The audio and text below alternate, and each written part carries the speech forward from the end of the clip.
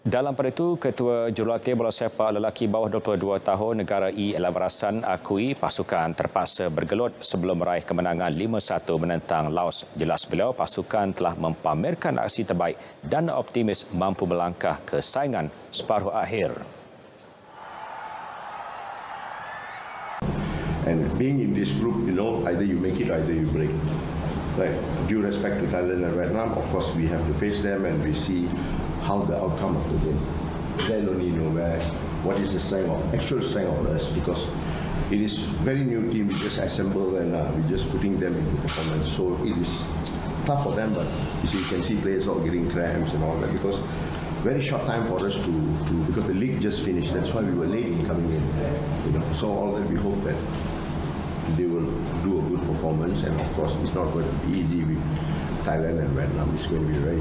But before we meet these two teams, we were very focused on this game because we need to win to be motivated for the next game. Selepas ini Malaysia akan menentang Thailand pada aksi kedua kumpulan B Sabtu ini.